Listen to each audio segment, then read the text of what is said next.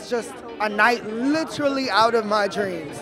I remember being a 7-year-old kid, you know, writing plays in my living room, to being a teenager and getting my first credit card and maxing it out so I could put on a play. I'm so excited to share the show with audiences because it was so unlike anything I'd ever seen in the American theater that I didn't think it would be produced, let alone in New York, let alone on Broadway.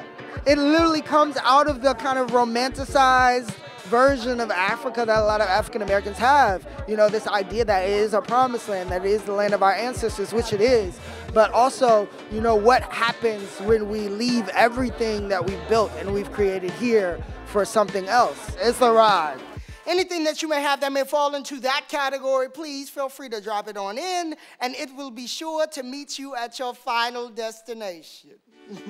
This is a first for me tonight. You know, I thought I knew it all, and I realized I don't know anything after watching this.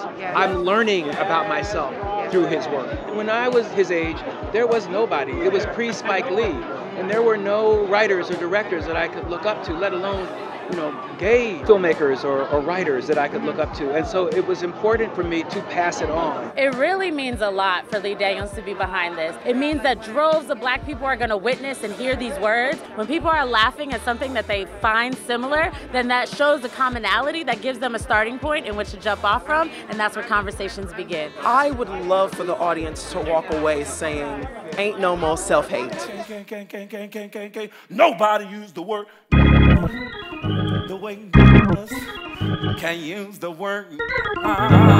This definitely has a village behind it, and fortunately, you got a lot of veterans in that village who have been able to see this project all the way through. It's real, and it's going to be some uncomfortableness with truth. The way he envisioned, the way he sees things, and the way he tells his stories. He centers blackness and black people, and it shines through his work. And when you love black people and you make black art, it is truly culture changing and culture shifting. There are plays featuring artists of color, BIPOC artists that are really pushing the fold, and Jordan has made a tremendous piece that sits right there with the rest of them. Literally.